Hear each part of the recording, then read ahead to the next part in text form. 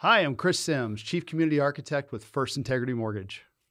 Hi, I'm Tom Lubiewski, Community Ambassador, as well as a Senior Mortgage Banker with First Integrity Mortgage Services. All right, Tom, we hear this back and forth all the time, right? It's in the news cycle. Property values are going to go down. Yeah. We're going to be in a crash again. Yeah, 2008, it's going Right. to happen all over. All over again. Yep. Tom, what's different this time from 2008? Well, there's a lot that's different than 2008. True story. 2008 was a crazy time, and I've never seen anything like it until COVID happened. Right. And it got crazy and everyone wanted to buy a house and everyone was getting approved because their mortgage interest rates, not everyone was getting approved. Back in 2008, everyone was getting approved. That is a true story. Because stated income. But what I see now is a listing shortage. Right. We have way more people that qualify than we have properties available, right? Yeah.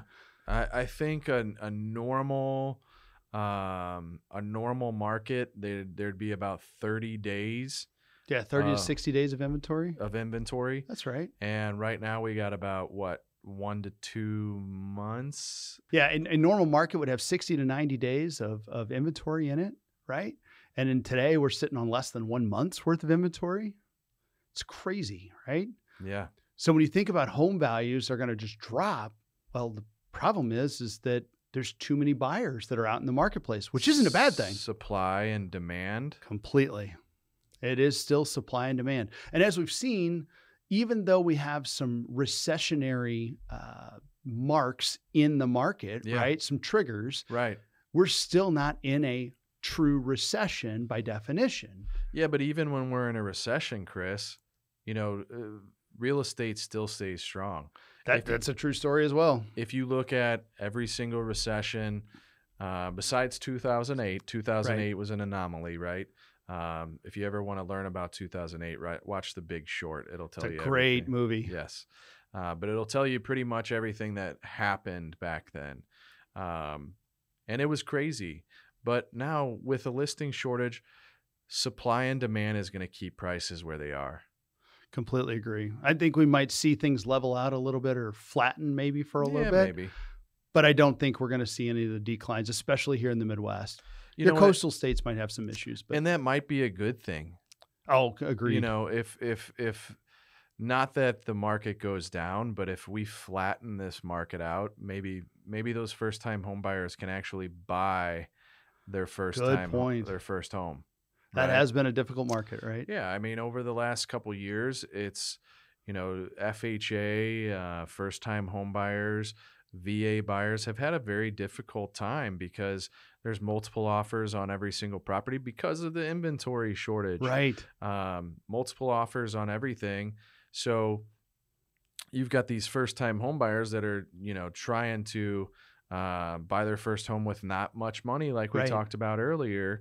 And then you've got 12 cash offers, 12 conventional offers, couple VA offers. There wasn't any room for these first-time home buyers to actually get into a property. And now the prices are so high, you and I, our starter homes, right? Right. My starter home, I paid $85,000 for it. Right. And another thing I'd like to talk about too is, what happens when interest rates go down, right? Interest rates are high right now. Right. I've refinanced my homes. I've owned 3 homes. Right. I've refinanced each of them about 4 or 5 times. Yeah. When interest rates, when I first bought my first house, it was an MHDC loan. I didn't have any money, and I think I was at 7.5%. And that's just what interest rates were, just like they are now. Right. This is what interest rates are. But then, within a year or so, the interest rates went down to 5. I refinanced.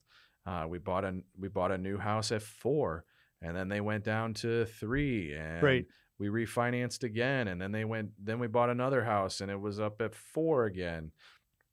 And then COVID happened, it went down to the 2s, so we refinanced again. People need to realize that the interest rates are what they are. Right.